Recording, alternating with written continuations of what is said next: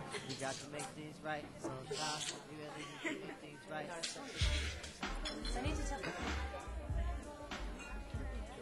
We should finish your job. You should go talk to her. What? Yeah, David, ask her out. No. We know you were considering the political ramifications of Proust's romanticism.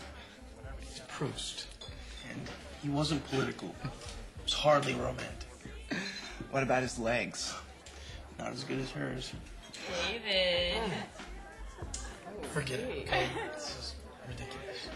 Fuck it. No, Alan.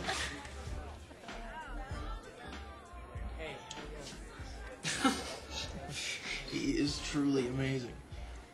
Oh, there were these two girls, freshman year, Renee and Jackie. Alan met them both at a bar, and they both took the bait. And he's going back and forth between them freshman year until they found out about each other. And then he got dumped. Oh, then he had a threesome. I come back to the dorm and find this massive flesh and condom wrappers everywhere. David. Why would you tell me that? Sorry. Piece of cake.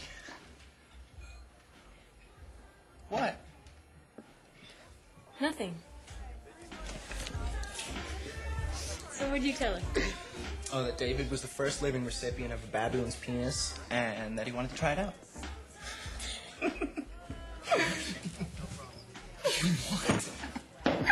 Her name is Elise. You should call her.